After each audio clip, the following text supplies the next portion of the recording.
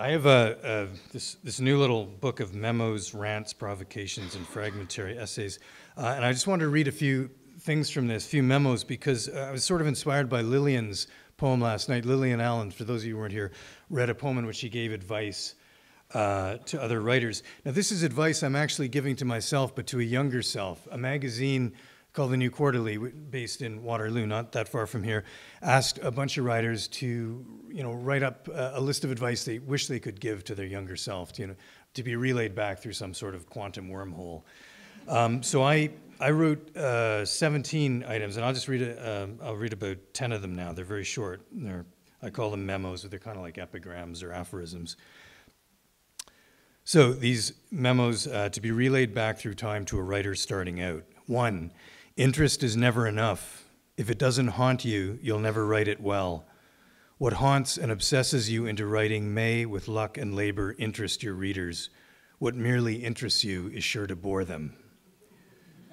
2, let failure be your workshop. See it for what it is, the world walking you through a tough but necessary semester free of tuition. 3, embrace oblivion. The sooner you quit fretting about your current status and the long shot of posterity, the sooner you'll write something that matters while actually enjoying the effort, at least some of the time. I'll skip on to 5. Ignore Lord Byron, who wrote that we of the craft are all crazy. He was largely right, of course. Ignore him anyway.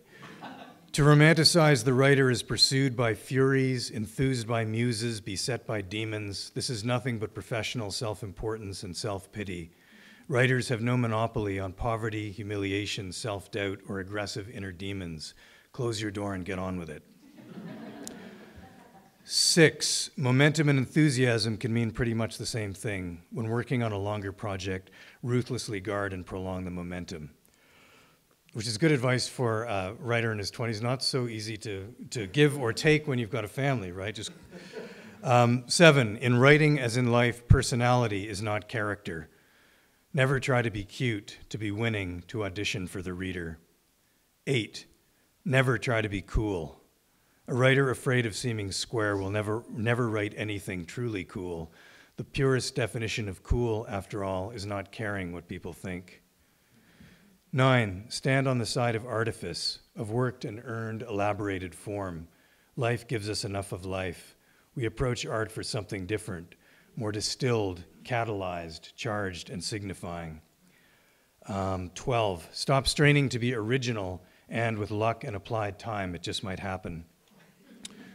13, you can only write authentically within the bounds of your own sensibility, but you can read and appreciate far beyond them. To develop a broad and generous vision, you've got to. 15, careerist writers don't have friends, only allies. This is reason enough not to be careerist. 16, careerist writers don't confront and relish challenges, they crash into obstacles, which they naturally resent and fear. This is reason enough not to be careerist. 17, there can be just one final arbiter of your work. This is the last one. Refuse to appoint anyone else as your judge and appraiser, executioner, potential approver, the one reader, fellow writer, critic, editor, or publisher whose acceptance of your work will stand as an ultimate verification, a proof of arrival, relieving you of that imposter feeling every artist knows, a feeling that simply shows that your aesthetic conscience is still active. Resign yourself to the road. There's no arriving. There's no map either, come to think of it, but the sun is rising and the radio is on. So.